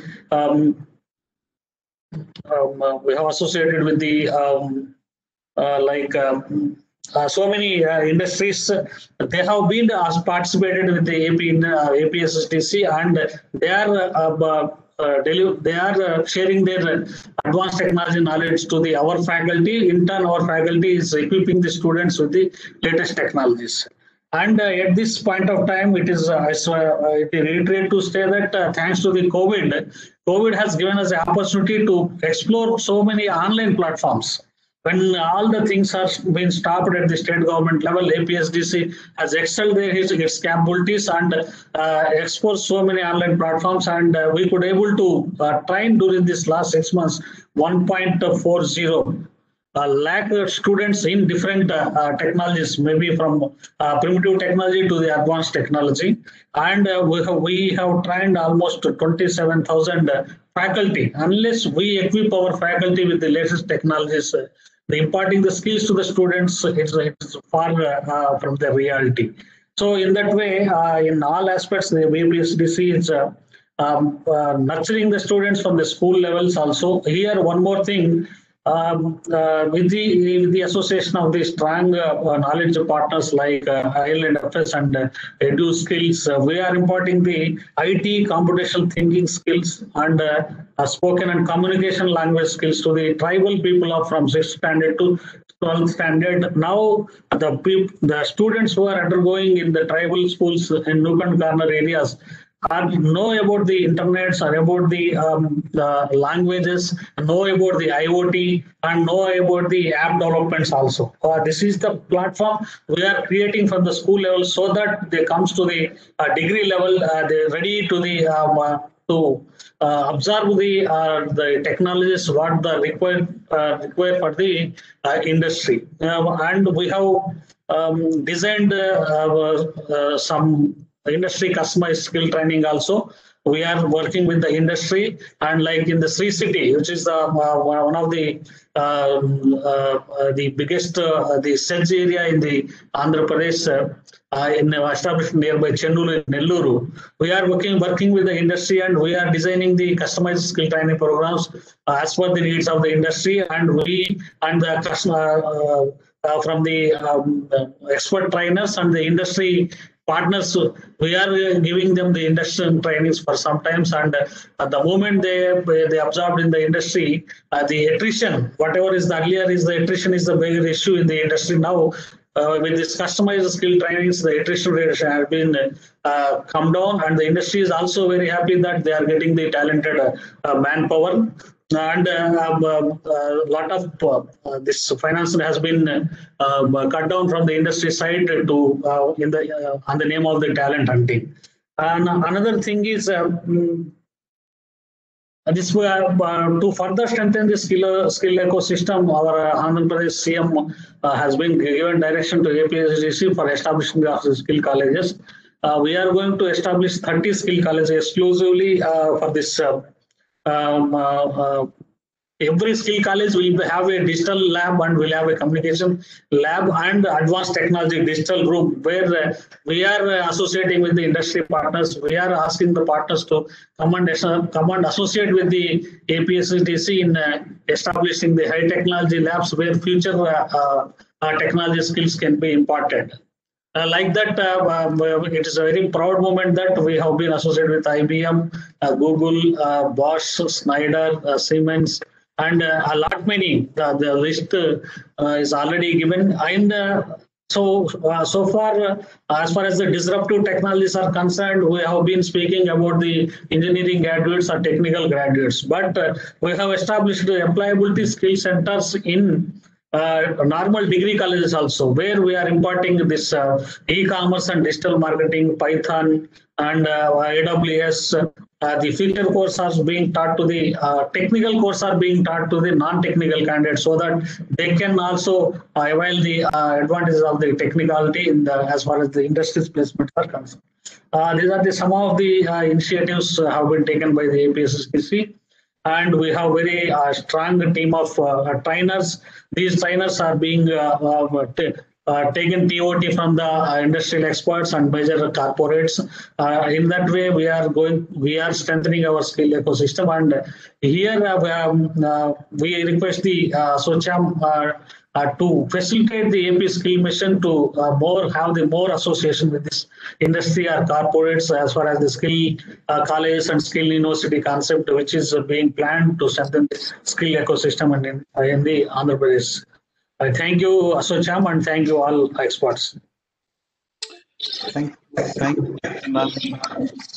for sharing some of the inspiring thoughts, and congratulations to you and APSDC for the recognition award from ASSOCHAM, very richly deserved.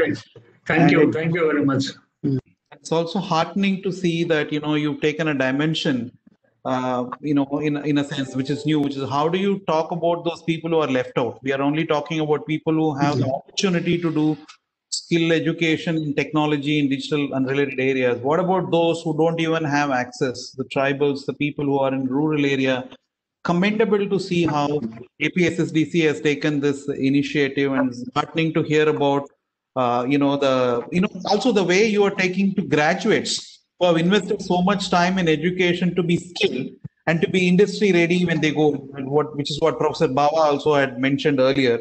And the trainer concept, the way you are leveraging industry to help them train your trainers and they impart these skills to the students is commendable. And 1.6 lakh trainings during the COVID time is also another feather in your cap. So congratulations on that too.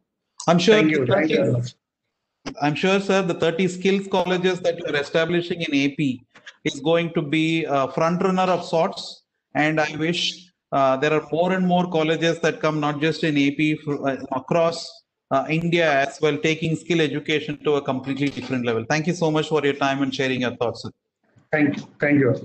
Now I have the great opportunity to introduce Dr. JP, Dr. M. Jayaprakasan, who is the Joint Director, the IT Cell, Directorate General of Training. And I don't think he needs an introduction.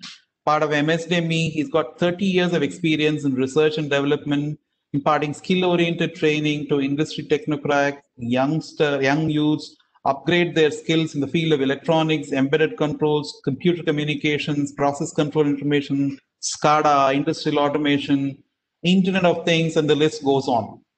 There are more than 10,500 trainees who've been touched by them. As the head of IT cell in DGT, I'm reporting to the additional secretary, of course. He is in charge of whatever your revolution that you're seeing in the ITA space, be it in terms of the NCBT MIS portal. For those of you who have not seen there, I would urge them to go and see that. The apprenticeship portal that has come up recently, the examination, some of them even was online, affiliations, the biometric attendance that is happening, e-office that was implemented, and also many of these changes that you see in ITIs, including the management of e-learning, online training, blended training systems that you see are all thanks to Dr. JP.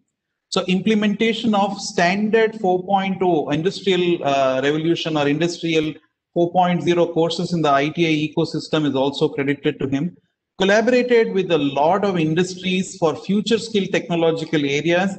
And like I said, the online examination and digitally signed certificates, including the Digiti Locker, integration, electronic skill credentials, all of them are forward-looking initiatives that DGT has taken under JP's leadership. Dr. JP, over to you to share your thoughts. Thank you very much for your nice introduction, and thank you very much for the opportunity provided by ASSOCHAM for this meeting, and also thanks to my industrial partners like IBM, Cisco, SSC, NASCOM, and other things. Just 1 minute, I can.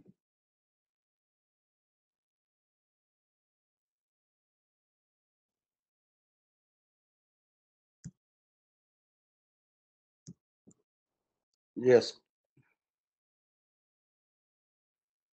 There is a sharing issue.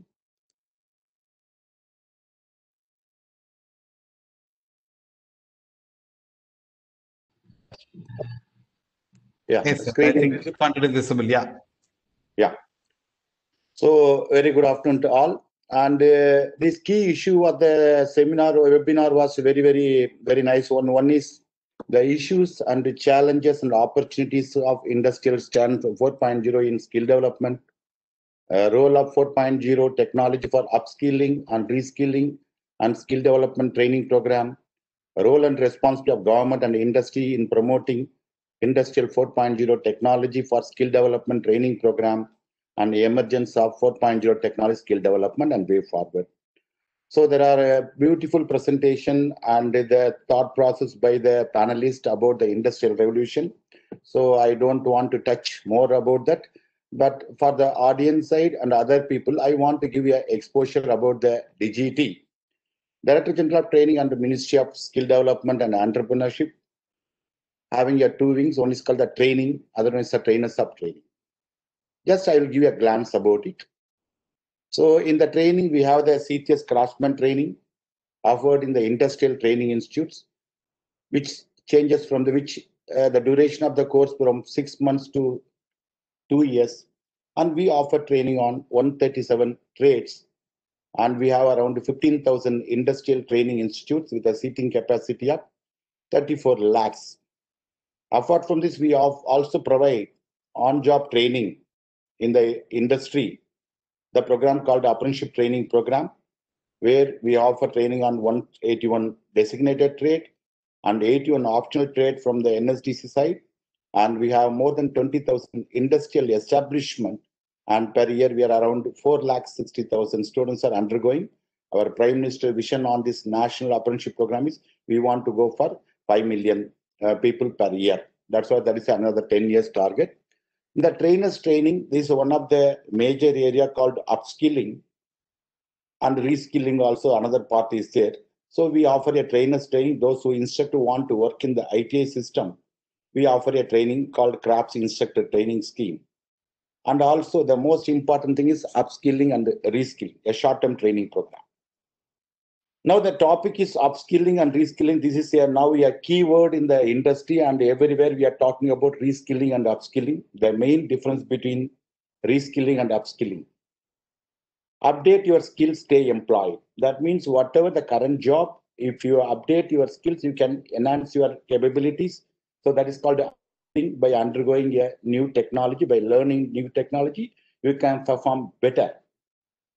Reskilling, if you want to change your job or you want to acquire skills, new skills, then that's called the reskilling.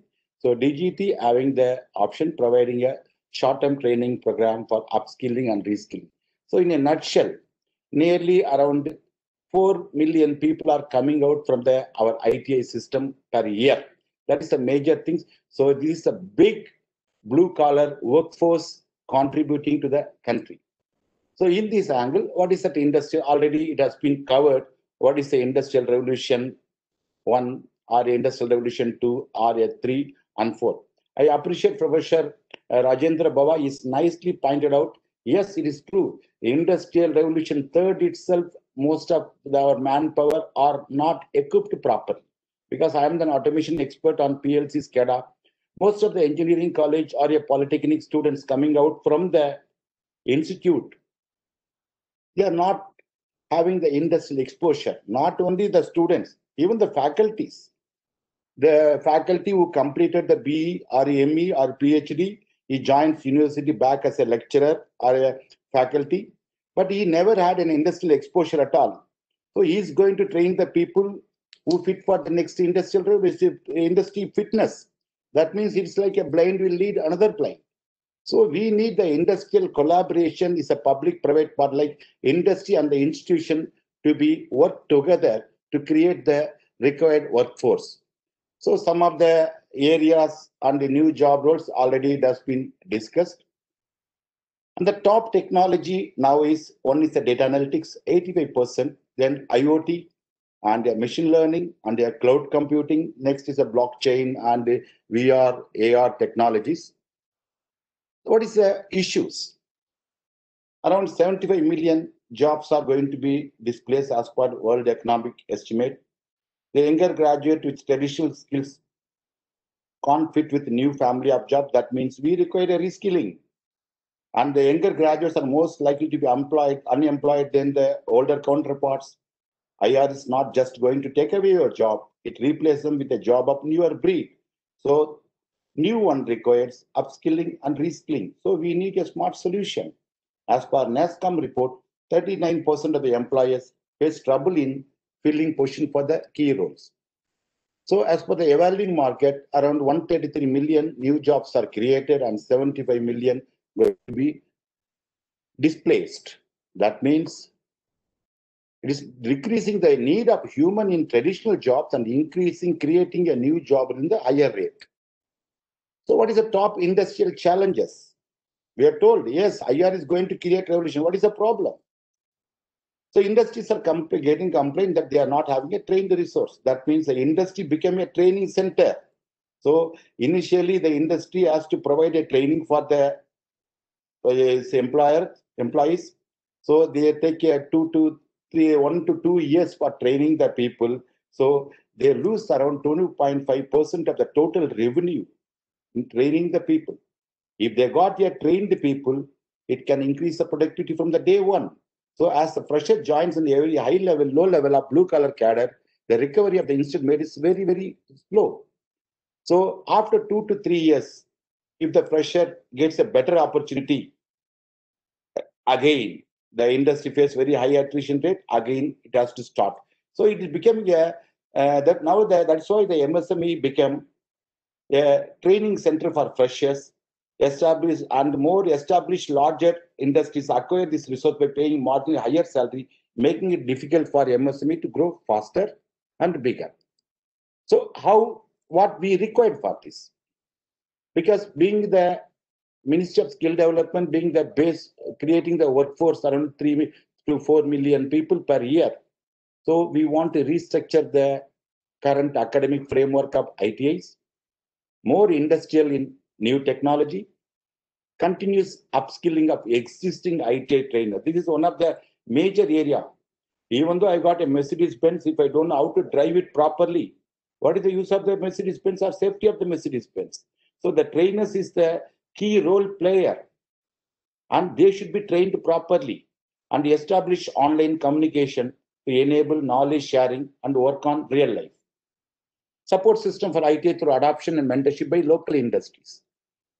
So the key skill trends in the engineering occupation, as per the fourth, new and specific technological skills, computer literacy and IT skills, multi-skilling and greater flexibility, and the ability to continue learning and reskilling. This is a 60% only. Remaining 40 to 45% is employability skills. That's the communication skills, team working, working with others, problem solving, diagnostics, creative thinking, taking responsibilities, customer awareness. These are all the other part of the life. So core skill is 60% or 50% means your employability skills also plays another 50% of the role. So what we doing in the DGT? So as the digitization is accelerating the transformation in every industry, we need to ensure our students in industrial training institutes are digitally fluent and well equipped to enter in the workforce. So to keep the pace with the technology, approximately our 26 lakhs of trainees in the IT system, we made the employability skill as a mandatory for the part of the curriculum. If for a 1 year course, 160 hours is the employability skills, and for 2 years, we made a 240 hours of the employability skills as part of the curriculum. So another major issue is among the IR technology, cloud computing is one of the frontier and front runners. So around 1 million cloud computing job roles are reported by 2022 as per the reports of ET Bureau. So DGT is proactive on this, and we started an industrial collaboration course called Advanced Diploma on IT Networking in Cloud Computing with IBM collaboration in 2018 itself. Initially, it was 18 students as a pilot basis. Now it has grown to 550 students in 2020.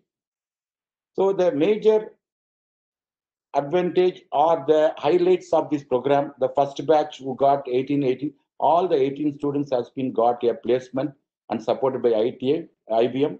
The highlights of the program, the support of IBM under CSR. Each students are getting now 3,000 rupees as a stipend for first 18 months and 15,000 during the internship. And also placement support is provided by IBM and also faculty support. This is more important because it is the future skills. So our trainers to be equipped properly. So we need the industrial experts to deliver the actual content. So IBM is supporting the faculty also. Now we are having the 18 institutes with the 550. It will grow further every year. We are trying to scale up further. Again, to supplement the other IoT, other industrial standard 4.0, we also introduced around 11 new age courses in the year 2019 last year. One is additive manufacturing technician 3D printing, electric and power distribution, geoinformatic assistant, IoT technician smart agriculture, IoT technician smart city, IoT technician healthcare, and remote piloted aircraft like a drone technology, smartphone, soil testing, solar technician, mechatronics, and already we started this year around 56 new ITs also we are given affiliation, and we are encouraging the state government to start more and more each district we want to start one new age course by 2021, so that we want to scale up based on the pilot. To enable all these things, we need industrial partners. So we are collaborating with the various industries like IBM, Cisco, Microsoft, SAP, and Costa Lines, and IT, ITS, SSC, NASCOM, and offering the training of trainers and also the students how to enable these future skills for the students. So some of the current industrial partners with IBM, we are offering a 2 years advanced diploma on IT, network, and cloud computing. And we also the first in the country to provide a training on artificial intelligence. And we are so far we trained around 8,000 IT instructors from 900 institutes, and we are covering around 20 states to provide a just basic of what is artificial intelligence, how to use 3 days face-to-face training followed by online training. Now the COVID situation has really enforced the digital transformation. So we are going to continue the same program through online. And there is a skill build platform, especially with the DGT and IBM, is provide a digital platform for future skills.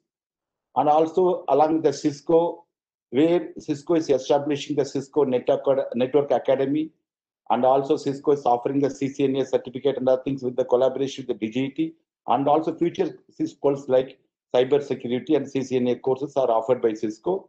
And Costa Lines makes a employability skills. As I told you, an industrial professional has to train the people. So we are providing it, and also we are making a blended content for the employability skills with the support of Costa Lines and Accenture and also Cisco. SAP also supporting on data science or data analytics, and also we are planning for introducing a new advanced computational skills, those are complete IT. Again, Microsoft already we partnered on trainers of training and on trainees, and also certifying the trainees on Microsoft Technical Associate and Microsoft Office Associate and New Age Skills. And SSC NASCOM is supporting intensely for curriculum development of our ITI, CTS, and CITS and New Age Skills and Adobe. And we are also in discussion with Google and Oracle and AWS, Intel and Geo and other industrial partners also. So during the COVID situation, we made a very, what we can say, approach of online training through our national instruction media. We conducted around 3,080 online classes for our ITA students, and I think around 16 lakh students has been attended and participated into students. And we have a portal called Bharat Skills, a learning management portal which contains course materials, question bank, video lectures, and all. In the Bharat Skills portal, initially before it started only in the October 26th of 2019. Before March 23rd, lockdown period, only around 1,23,000 students only utilized the service. Now after COVID, this to as on date, around 15 lakhs 490 students access the Bharat Skill. That means around 1.14 lakhs people, the usage has increased like anything. So now our industrial partners like Cisco and also IBM and Costa Lines, they contributed around 1.8 lakh students for training of the trainings. So one of the major issue is trainers training, because we are working with closely with the industries how to train our trainers, how to impart these future skills into the IT ecosystem.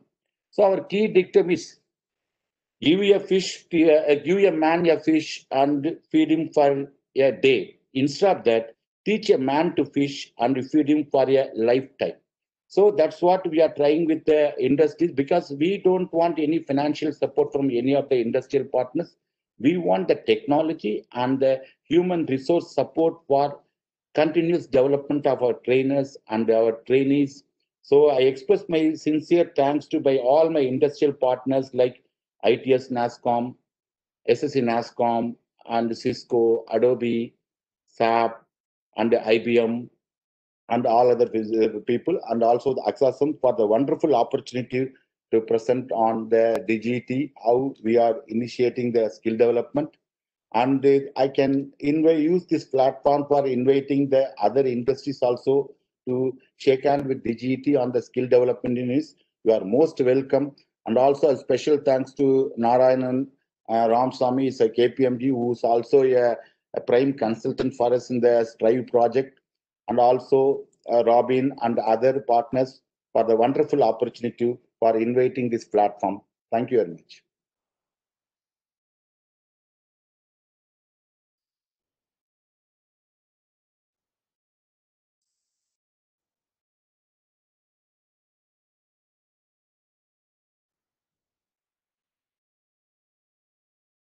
Narayan, you are on mute.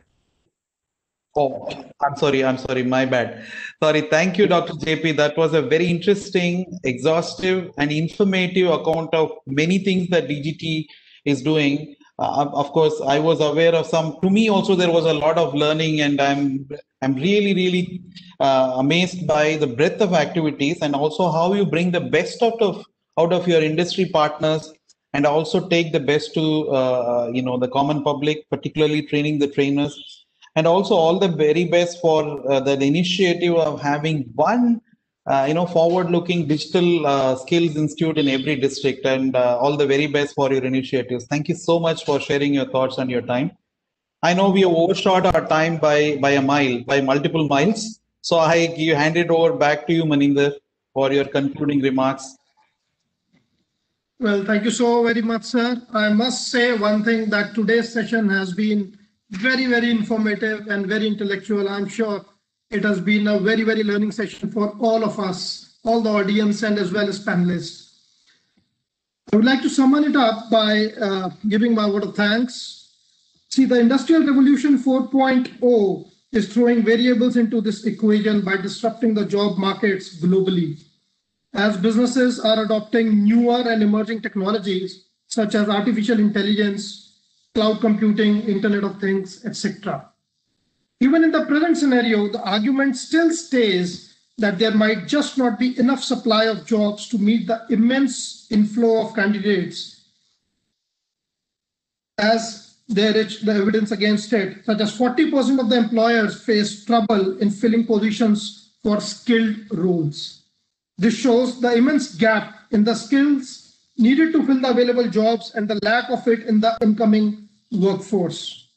With the immense workforce at its disposal, the skill gap is what needs to be bridged to take advantage of the situation in which our country, India, currently finds itself. Technological advancements have created an impactful spur in changing the global job market. The World Economic Forum estimated that by 2022, almost half the companies across the globe will be adopting automation in some form or the other to reduce workforce on the same tasks. As the machines take over the more routine and pattern-based jobs, there is a higher demand for more human skills and skills related to Industry 4.0 technologies. We at ASSOCHAM have been actively participating and promoting skill development initiatives and programs in various parts of India, and supporting the Honorable Prime Minister's ambitious project of Skill India campaign, which aims to train over 40 crore people in the country in different skills by 2022. And I'm sure you will be very happy to know that as an Apex Chamber, we are also setting up models on skill development training programs by ourselves getting into training projects like Samarth, DDU GKY, TITP, and many other programs, along with Ministry of Labor and Employment and Ministry of Rural Development as well. We plan to create a conducive ecosystem for skill development where all can promote the advocacy, research, studies, PPP models, assessments, and industry-driven skilling modules together in a very healthy and non-compete manner like what we saw today.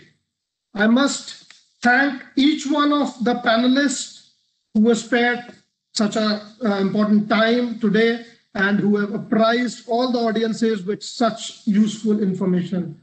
I would like to say special thanks to Mr. Narayanan, to you from KPMG. You have moderated the session really well.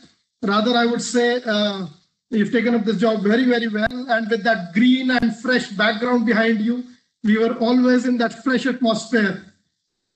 Thank you so very much, Mr. Narayanan.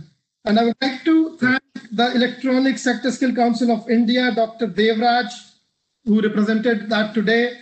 I would like to thank Dr. Sandhya from NASCOM, Mr. Murugam from Cisco, Mr. Manoj from IBM, Mr. Venkatesh from NSDC, the Andhra Pradesh Skill Development Corporation. Mr. Nayak, you're doing an outstanding job, especially the skill centers. We all have a lot of expectations in seeing that these skill centers are certainly much far and better than what we have seen as ITIs and polytechnics in the past. We also would like to thank you a lot, Dr. JP, sir, for apprising us of all the hard work and focused efforts you have put in to make all this ecosystem a success. We thank Dr. Baba from ASSOCHAM, from Chandigarh University, to have given us, the importance of the collaboration which is required at the automated panel and the brick and mortar model.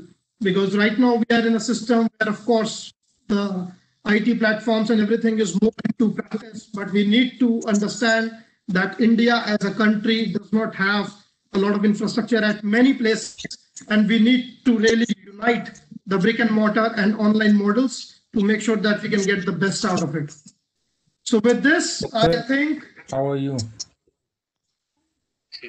So with this, I think we can close the session today. We thank you, all of you, once again for being with us. ASSOCHAM has been advocating your voices in the past, and we assure you that we will keep doing that in the future, and we look forward to support from each one of you as we got today.